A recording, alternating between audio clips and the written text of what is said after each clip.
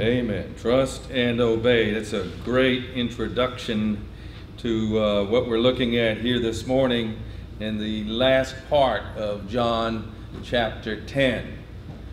We see this last part of John chapter 10. Our Lord comes back to the image of the shepherd and his sheep, which he used in the first part of chapter 10. And it closes out this section that began way back in chapter 7. Our Lord has revealed some marvelous truths about himself here in this section. He's told us in chapter 7 and verse 38, you recall, that he who believes in me, as the scripture has said, out of his heart. By the way, what scripture says that?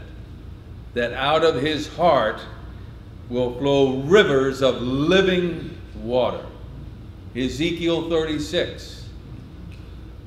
One of the chapters that prophesies the new covenant talks about a new heart will I give you, and this life. It's a description, as John goes on to tell us, of the ministry of the Holy Spirit, the Spirit of Jesus Christ, who is in us and will flow out of us. And largely, that living water is the words of life of the gospel and other scriptures that we share with others. Not only our changed life, our character, but our words. It's important. I heard twice this week on Christian radio, obviously these teachers were trying probably to make an emphasis, but they diminished what we said in order to emphasize a changed character. They said it's more important what you do than what you say. But that is unbiblical, if I may say it gently, but in the way of correction. It's important what you do and what you say. You shall be justified by the things you say, and you shall be condemned by the things you say, the scripture says in Matthew. That when we share it, we're to live the gospel, but we're also to share it. That we testify, because, as Peter says, we're to speak forth. Part of the reason why we've been delivered from the domain of darkness and brought into the kingdom of his marvelous light is that we might declare, set forth his excellencies, the one who called us out. We've been given a tongue. We've been given a lips. Most of us, I mean, some of us may have a speaking impediment of some kind, and of course that wouldn't apply there. But most of us don't have that situation, and so we're to speak forth. Not only live it, but share it verbally. I think that's part of what the Lord's saying here, picturing living water. Living water refreshes. The Word of God refreshes others, lost people that need to hear from us. And then you remember our Lord demonstrated in chapter 8 and verse 12 that he says, I am the light of the world. He who follows me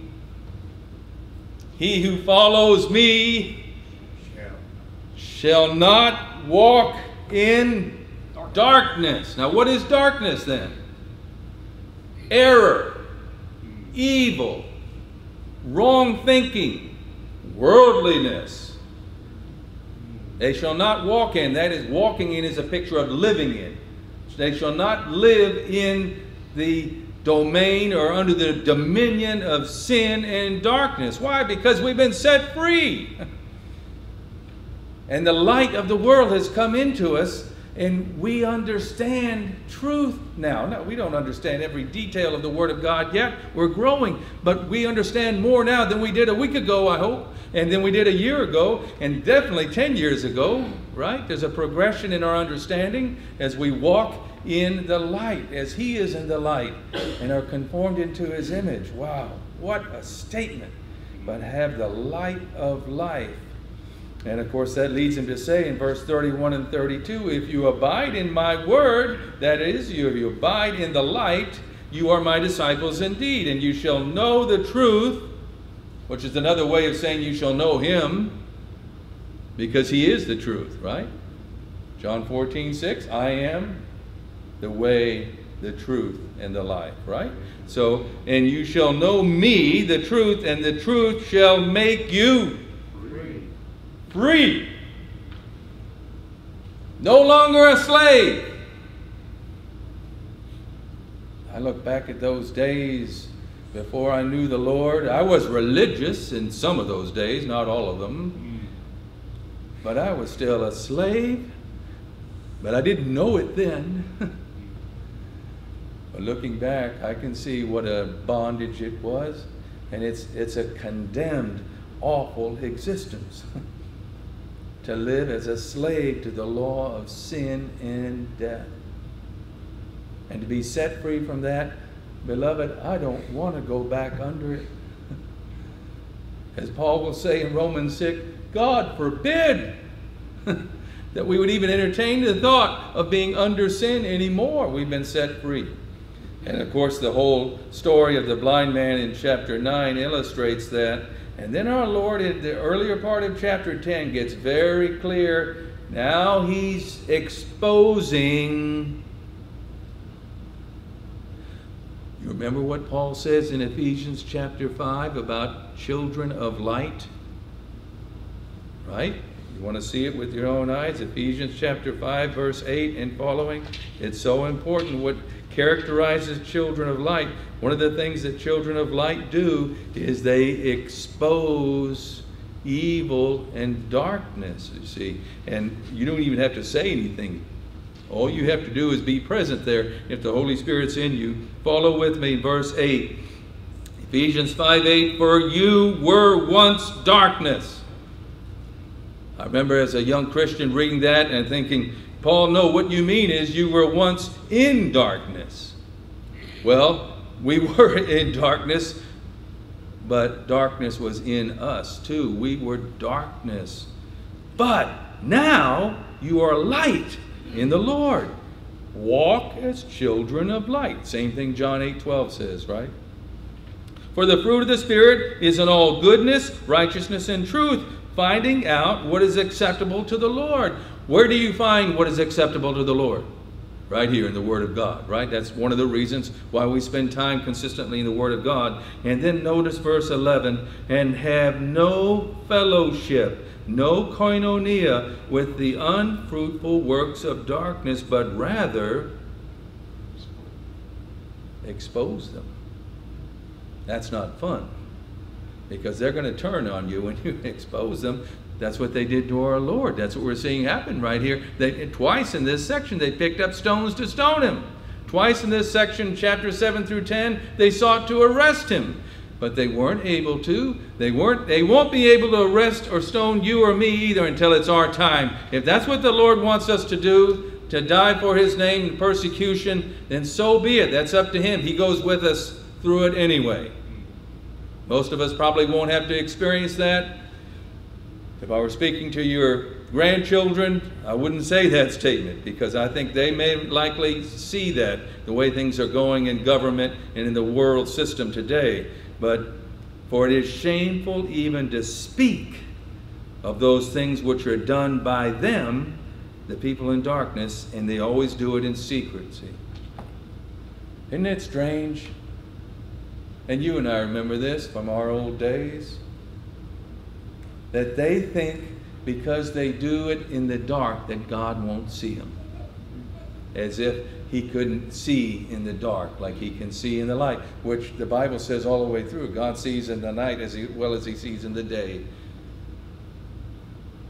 But there's this strange thing about what sin does and the wrong thinking of people. They think, well, and that's why, you know, they're all out there doing it from sundown until sun up, and it's interesting, at 5 in the morning, you know, that road gets real quiet, but from midnight to 5, man, there's all kinds of activity going up and down this road out here.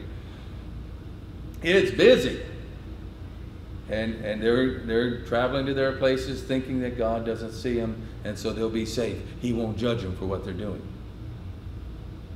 Our Lord Jesus came into this world and he exposed sin and evil and darkness. And that's what's happening here in chapters 7 through 10 of John.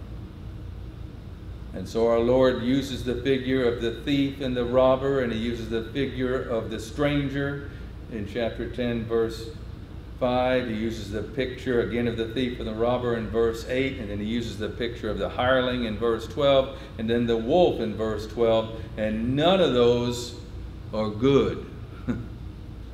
But he says the sheep, his people, don't hear them. The sheep won't follow the stranger for long. They may get fooled for a little bit, but they'll recognize, because they're comparing what the stranger is saying with the word of God, and they'll say, that's not the shepherd speaking through that one. I'm going to pull back. Right?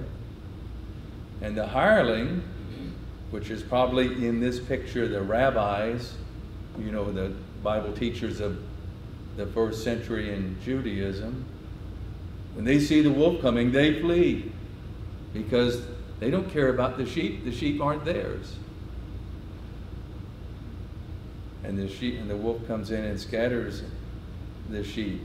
I am the good shepherd. So he finishes that discourse, and in verses 19 to 21, there's this confusion that we've seen already in chapter 7 and in chapter 8. There was a division again among the Jews. There's some that follow and some that are not sure. And that's where we pick up in verse 22. Now it was the feast of dedication in Jerusalem. You remember in chapter 7, it was the Feast of Tabernacles in chapter 7, verse 2, and now, and that continues all the way till chapter 10, verse 21. We're still at the Feast of Tabernacles until chapter 10, verse 21, and then John says, but now I'm attaching another story here that follows.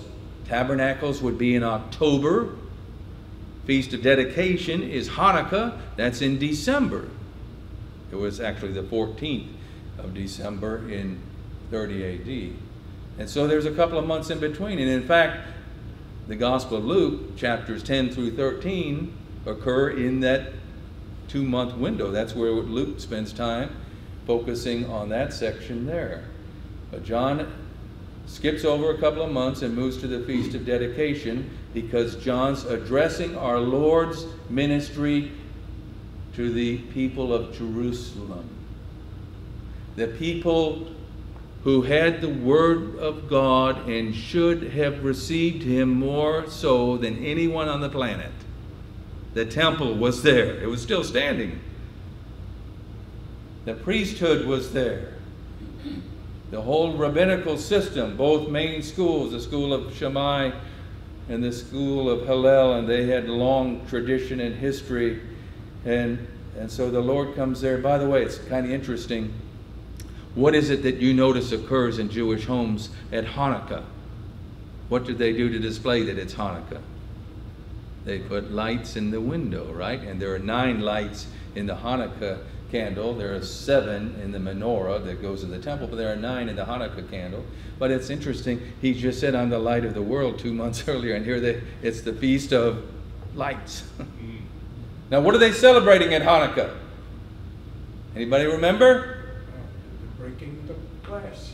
The Antiochus Epiphanes, Antiochus the Fourth Epiphanes. Remember the abomination of desolation? He was the Greek general that got that segment of the empire of Alexander the Great. He got Syria in the Middle East, and there came a time in 167 BC, 167 years before, well, 160 years before the Lord, that he defiled the temple that Nehemiah and Ezra had built, and he put an image of Zeus over the bronze altar to worship it, and that maintained for 3 years, from 167 to 164, and then Judas Maccabeus and others raised a revolt, went in there, cleansed the temple, destroyed all of that, restored the temple worship, and it maintained that way until our Lord's coming.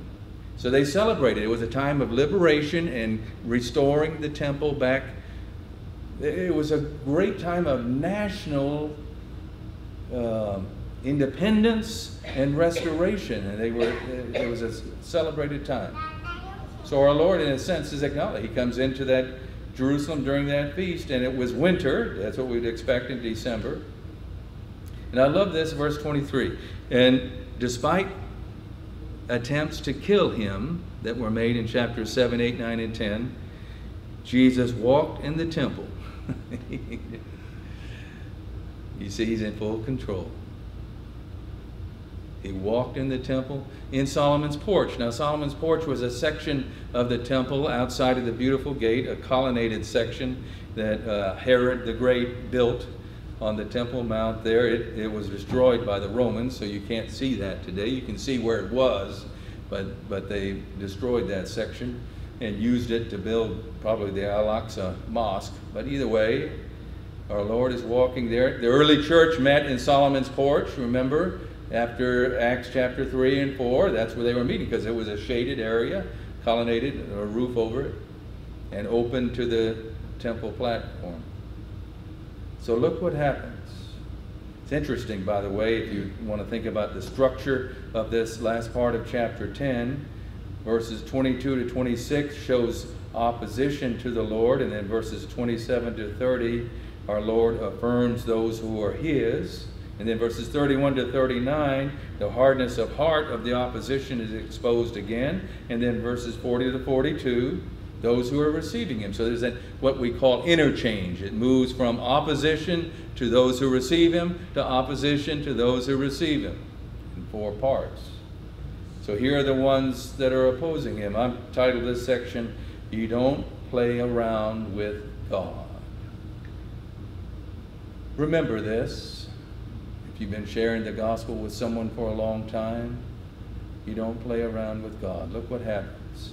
Verse 24, then the Jews surrounded him and said to him, they would love to have arrested him, but they were scared to do that. How long do you keep us in doubt? If you are the Messiah, the Christ, tell us plainly. How many times does he have to tell them and show to them, see? But this is what someone who is in opposition to the Lord and really doesn't believe in him, but they're indicating that they're open to following him if he would reveal himself, right? This is a game. They're pretending that they really want to know when they don't want to know. They've already made up their minds that they want to kill him.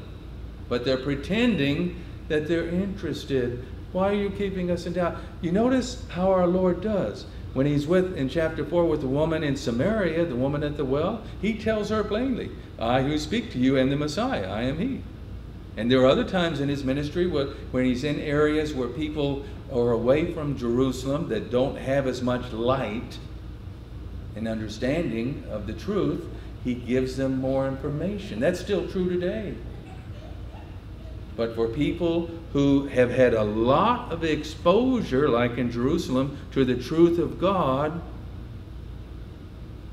to whom much is given, much is required. That's the principle. See? They had enough information to believe in him. They are simply hardening their hearts. And so that's what he says in verse 25. I told you, and you do not believe. See? I told you already, and you do not believe. And he'll say that to them at the great white throne too, won't he? These people who have had information to believe and wouldn't believe. I told you already, and you're choosing not to believe. Brother was saying that earlier. The hymn, Trust and Obey, teaches that. There's responsibility. Part of being made in the image and likeness of God is human responsibility. And that's one of the things that so-called Calvinism tries to take away from the whole picture, and why it's so dangerous, you see. Calvinism says God is sovereign. Every Christian believes that. You don't have to be a Calvinist to believe in the sovereignty of God. But sovereignty of God does not take away human responsibility. The Bible is replete with that. And you take that away from someone, you take away their opportunity for salvation, because they don't know they need to respond. They do need to respond. These Jewish rulers needed to respond. They had a lot of information.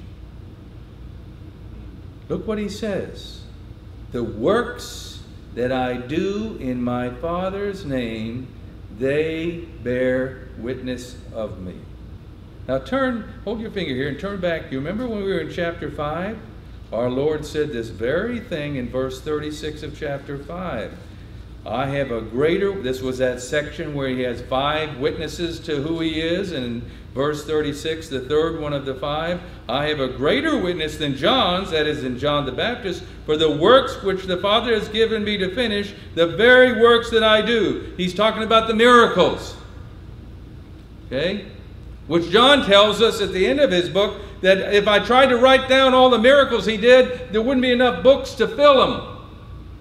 That's how many. We only have a sample here in the 4 Gospels, a small sample. He was doing that every day in his earthly ministry. He says, the very works that I do bear witness of me that the Father has sent me. That was way back earlier. In the same city, in Jerusalem, he said that to the religious leaders. Now he says it again. And by the way, this section in chapter 10, 22 to 42 is our Lord's last word of testimony to the religious leaders until Passion Week. So from December of 29 AD till April of 30 AD Passion Week, he doesn't go back to Jerusalem. This is his last testimony to them here. So it's sobering to think about in that light, isn't it? So he says, the very works that I do in my Father's name, they bear witness of me. But notice verse 26, but you do not believe. Now here is the God of the universe looking down into their hearts. You and I can't see into hearts, but God can. He said, you do not believe because you are not of my sheep, as I said to you 2 months before. You're not of my fold of sheep. You've chosen to rebel against me, to not follow my instruction. You remember in Proverbs how many times wisdom cries out, my son, my daughter, listen to me, follow me, heed instruction, seek me as you seek for a hidden treasure. It says in Proverbs 2 and in Proverbs 4, seek wisdom. And that's the great message. That's the great need of the hour, isn't it? In the information age in which we live. And so our Lord, I believe, closes that section out there and then begins in verse 27 to 30 to talk about how secure his own sheep are. Because he just said in verse 26, you're not of my sheep. You're demonstrating that. Verse 27, my sheep, and notice there are 3 things here. Again, human responsibility. You see, there's a response here. He says, my sheep, the first thing is, they do what? They hear my voice. That word hear is the idea of hearing and responding with faith. It has that element of action to it. It's not just listening, it's hearing. You know, we can listen to a lot of things and not really, they go out, what we say, one out in one ear and out the other. When we hear something, that means we're focusing on it and we're reacting to it. They hear my voice. You mean a literal voice? No. His voice in the Scriptures. They hear Scripture and recognizes that it's the voice of God. Have you ever been with someone you're sharing the gospel with and seen this happen? We kind of use the expression, the light goes on in their minds and you see it in their eyes. You see their face light up. It's very special. It's a miracle. It's the new birth. It's the miracle. They're coming to life spiritually. And it's a very special experience to see. He says, they hear my voice and I know them. There's a personal relationship between the shepherd and the disciple. I know them like Adam knew Eve, his wife. There's a close, dependent, loving, intimate relationship with our Lord. My. And once you've had that, You don't want to go back to worldly religion. No worldly religion comes even close to this.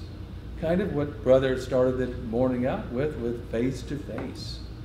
Moses experienced on the mountain.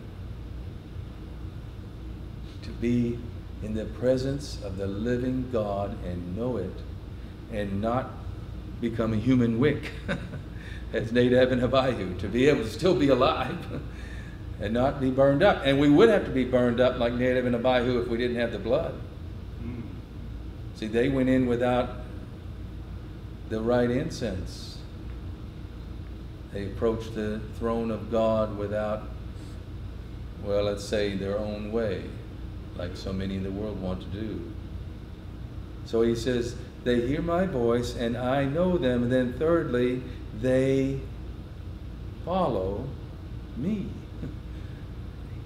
That's all three of those involve action, don't they? All three of those involve the will. They involve the mind. They involve the heart or the affections and the will. Our whole personality, our whole being is involved in a relationship and in a walk with the Lord Jesus. Even now, we're going to see him face to face, but we can enjoy these things even now in this life, in a sinful body that's in rebellion. Believe me, this body does not want to get up and spend time with the Lord. It wants to lay in bed under the covers, right? And this body wants to oppose, and this body wants to exalt self instead of Christ. It's in opposition. That's an enormous thing for a young Christian to come to understand, that this body and this little inner voice that we're used to responding to is against us because it's against Jesus Christ now. Once we become a disciple of the Lord. Don't trust self. Trust Christ. Trust the Word of God. See? And it's unfortunate, the old self-life responds to the world system, responds to the impulses of the world, and the world system knows it because it's under the direction, as Matt said, of the prince of the power of the air. And he is controlling it for now, the usurper, the one who usurped dominion from Adam and Eve. As Mike said, that dominion is coming back when we reign with Christ, just as we were created to do. And then you notice he says in verse 27 and verse 28, and I give them eternal life, and they shall never perish. And look at the picture he adds, neither shall anyone snatch them out of my hand. Who would dare to do such a thing? Thieves and robbers. They climb up some other way, not through the door of the fold, right? Religion, that's what the thieves and robbers use, yeah. The stranger, with his strange voice, will try to seek us and lead us away. But no one, ultimately the wolf, evil one, Satan, would like to snatch us. You know how bad he wants to snatch you out of the Lord's hands and me? He can't make it through one living day without desiring to snatch you and me out of Jesus' hands. That's how much he hates us. Because he's not getting dominion forever. His dominion is limited. And he knows it. But he says, I give them eternal life. They shall never perish. By the way, verse 28 and 29 in John chapter 10, and every theology book you might consult, are probably number one on the list under the title Eternal Security. These are the two strongest verses we have. There are other verses in the Bible, even in chapter 6 of John, but here, these are the two strongest verses we have on eternal security. Like someone has said, if you have eternal life, you can't lose it. Otherwise, it's not eternal. It was temporary. But then the fact that the shepherd himself, the Lord Jesus, says, no one can snatch you out of my hand. Well, that's enormously important if we're going to live for Him, if we're going to be children of light and expose the evil around us. I wouldn't want to do that if I could lose my salvation, would you? If you're always worried about any decision I make, and this is where we have some places and some families struggle with this, where the leadership of the family, the leadership of a corporation, they're scared to death to make a decision because they don't want to make the wrong one. So they make no decision, but no decision is a decision. And there are consequences to that one too. But we can take positive steps because there's no way we can sin ourselves out of eternal life. We're going to make mistakes. We're not perfect yet. We don't always think in the right way. We won't always make the best choice. But He says, I will never condemn you. Because there's no condemnation for those who are in Christ Jesus. The law of the Spirit of life in Christ Jesus has set me free from that old law of sin and death that I used to be under. So you realize if you're born again here this morning, you have eternal life now as much as you'll ever have it. You already have eternal life. I didn't say your body is going to be eternal, and I wouldn't want this one to be eternal. I want a glorified one where there's no pain and crying and bacteria and viruses that can eat out and all those kind of things. But we already have eternal life, and that gives us a confidence. That gives us a boldness. That gives us an assurance. That gives us a security. And you can't live the Christian life without it. If you live the Christian life in fear of torment all the time, you won't do anything. You won't ever leave the house. We have to know this, and that's why our Lord is asserting it, and why John the Apostle was led in writing his fourth gospel to include this, because this is only, this section at the Feast of Dedication, again, is only in the Gospel of John. But then our Lord adds this in verse 29, my Father, who has given them to me. He's already introduced that concept in chapter 6. That we, believers in the church, are a gift from the Father to His Son. You ever thought of yourself that way? And may we put it this way, reverently, the fathers know, as we used to say, Indian giver. No offense to the Indians. But we used to use that expression. In other words, that gives and then takes back. He gives and gives. My Father who has given them to me is greater than all. Is there anyone who would dispute that? That would include greater than Satan, greater than the principalities and powers that are the demons associated. Now, Satan and the principalities and powers will want you to think that they're greater than the Father. This is what the Word of God says. I'm going to believe the Word of God. My Father who's given to me is greater than all, and no one is able to snatch them out of my Father's hand. So I am holding you in my hand as the great shepherd of the sheep, and my Father is holding you in. So you're safe. You're safe in the Lord. And then that leads him to say again in verse 30, one of the great statements of his deity, I and my Father are one. What happened when he said that in chapter 8?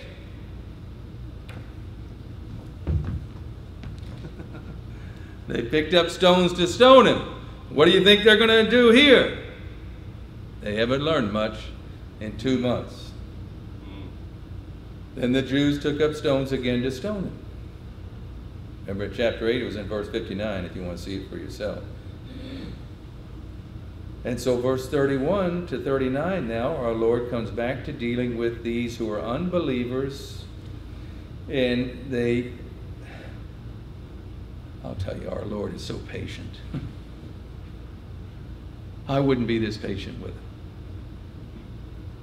Our Lord has already said they're not of his sheep. So he knows they're not going to respond. But he still invites them. He still reaches out. That's the heart of God. He knows they're not going to respond. He knew Judas was a devil, and he stayed right there amongst them the whole 3.5-year ministry up until just before the Lord's Supper.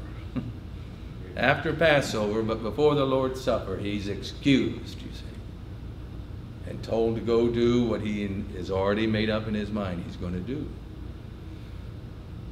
That'll be in chapter 13.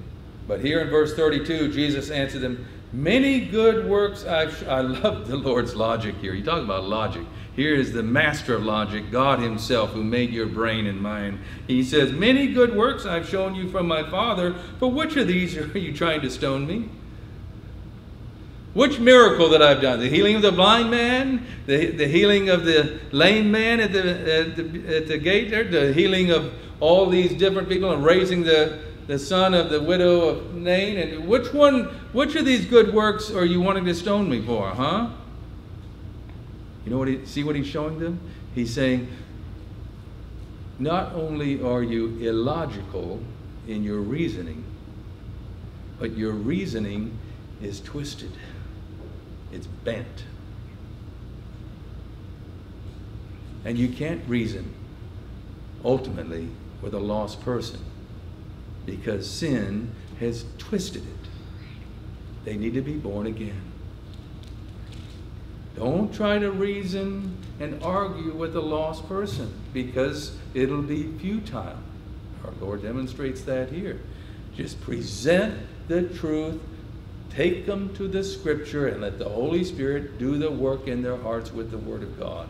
If you don't have a Bible handy, quote Scripture. To me, I've always found it best to show them in their own Bibles if they have one, rather than read your own Bible. You want them to be able to find it later in their own Bible. So what are they going to answer? Verse 33. Again, they're playing this game. The Jews answered, saying, for a good work we do not stone you, but for blasphemy, and because you, being a man, make yourself Elohim. You make yourself God. By the way, and this is a great section to take Jehovah's Witnesses to. They don't like you to go to this section in chapter 10 or in chapter 8, because it's so clear of the deity of Jesus Christ. He's not a creature, he's a creator. How are the Jews interpreting his statement in verse 30, I and my Father are one? Is there any doubt in how they're interpreting? They are interpreting his statement, you are saying you are God. And he is. Hold your finger here and turn over to Colossians chapter 1. We could go to Hebrews chapter 1. We could go to 1 Peter. There's so many other places, but Colossians chapter 1, one of the clearest statements, chapter 1 of Colossians. You remember it's right after Philippians and before 1 Thessalonians. Chapter 1, verse 15. He, Jesus Christ, is the image of the invisible God, the firstborn over all creation. If he's over all creation, he's not part of it, is he? And look what he says in verse 19, still in chapter 1. For it pleased the Father that in him, Jesus Christ, all the fullness of the Godhead should dwell. All the fullness of deity dwells in Jesus Christ. Jesus Christ made you.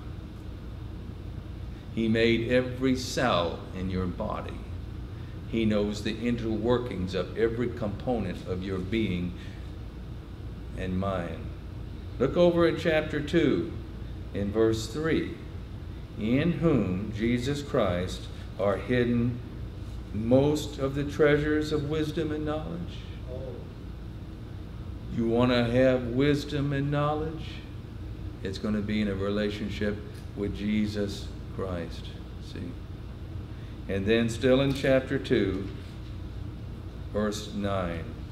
For in him, Jesus Christ, dwells most of the fullness, all of the fullness of the Godhead bodily, and you, believer, are complete in him. So you don't need to supplement your relationship with him with some sort of religious ceremony. See? You're complete in him. And he is God. Wow. Now put that in when you think of him dying on the cross. Huh? The God who made us, willing to die for us.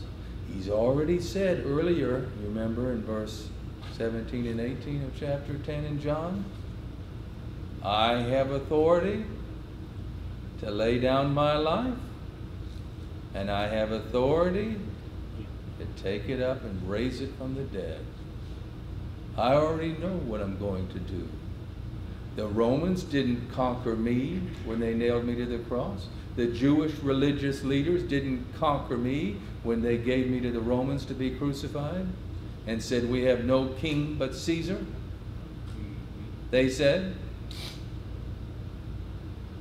oh, I was voluntarily, lovingly, self-sacrificially laying down my life for you.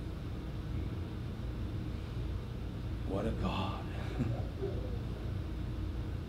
So don't lower him. Don't let the world system lower him. He is that great.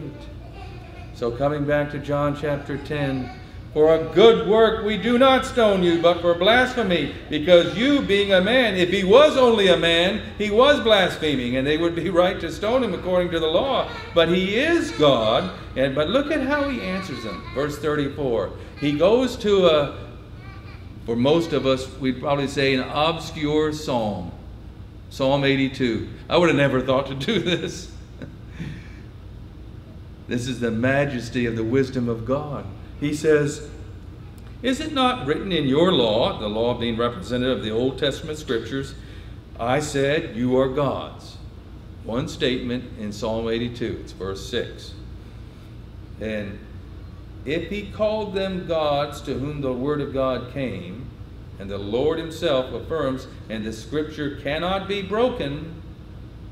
By the way, if the scripture can't be broken, all the prophecies that are yet unfulfilled concerning the future and Antichrist and the tribulation, they're going to be not broken, because he just said,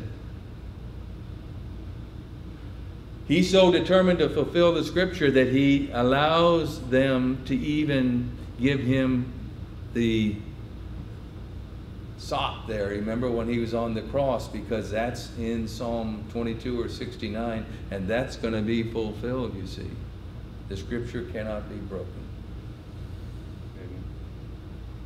So this psalm is actually, and I'll let you look at it on your own, but it's actually, the term gods with a small g is referring to the judges.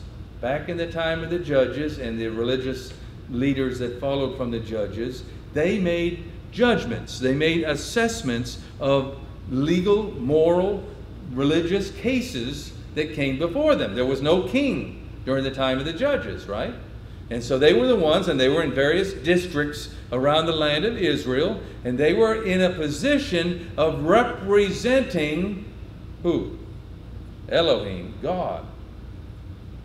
And so the Word of God says that they were like God in that sense of making a ruling and a judgment, but they weren't doing it according to justice. They were doing it in an unjust way, oppressing the poor and the needy and rewarding the evil. And the Lord is condemning them. He says, you are gods, but you shall die like men. It says, that's not quoted here, but that's in the Psalm.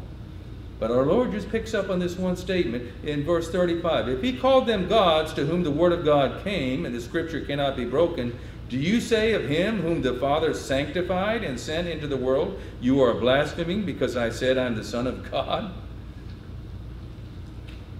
I'm in a position of authority as a representative of God, sent by the Father. It would be right to say I'm the Son of God then. But look what he adds in verse 37. If I do not do the works of my Father, do not believe me. You need validation. That's why I'm doing the miracles. If these miracles I did were from Beelzebub, from Satan, as they were accusing him, then don't believe me. But if I do the works of my Father, though you do not believe me, believe the works, that you may know and believe that the Father is in me, and I am in him. He's still reaching out. And look at the response. Therefore they sought again to seize him.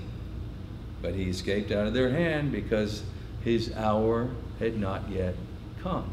He wasn't going to be crucified at the Feast of Dedication, and he wasn't going to be crucified at the Feast of Tabernacles. He's going to be crucified at the Feast of Passover.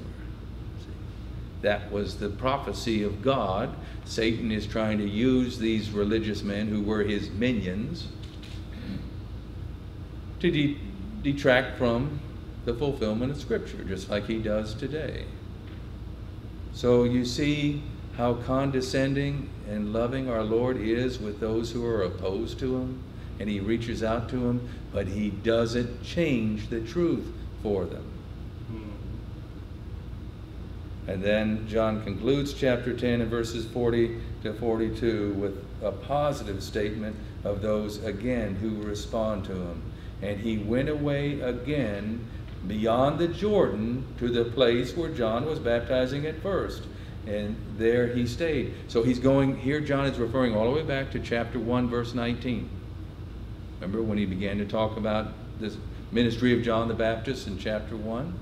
He's going all the way back there, and our Lord now is leaving Jerusalem. He won't come back to Jerusalem until April of 30 A.D., in the triumphal entry, riding on a donkey. He won't come back to Jerusalem during that time. And this is the area where he's going is called Perea in the Gospel of Luke, and so it's referred to his Perean ministry, and chapters 13 to 17 in the Gospel of Luke refer to this. And that's what occurs leading up to chapter 11, verse 1. So our Lord is there, and notice the response, verse 41. What a contrast to the religious leaders who should have known better. Here's Messiah in their midst, and they're opposing him, wanting to arrest him, wanting to kill him by stoning. Here he goes back to the area of Perea, which is, these would be, the people in Jerusalem would look down on these. These would be the Hellenistic Jews they're referred to as in the book of Acts. These were Grecian-influenced Jews. They were Jewish people along the area where modern-day Jordan is, on the eastern side of the Jordan River. But they were considered by the religious people in Jerusalem as lower class. But many came to him and said, John performed no sign, John the Baptist performed no sign, but all the things that John spoke about this man were true. So they're resting their faith on the testimony of John the Baptist and our Lord's public ministry of 3 years up to this point. Now, why couldn't the religious leaders do that in Jerusalem? All the things that John said about this man were true, but they wouldn't believe. These people did, see? And many believed in him there. And so John finishes this section on a positive note. He'll move now a few months later into probably February, early March of 30 A.D. when we come to the story of Lazarus being raised from the dead in the next chapter. Selective history, led by the Holy Spirit. The Apostle John is stringing together these accounts. And what's John's purpose in doing this? Remember, in chapter 20, verse 31, these things I have written that you might, that's it, believe and know and follow our Lord Jesus. Stay near, keep drawing near to him. He is our life.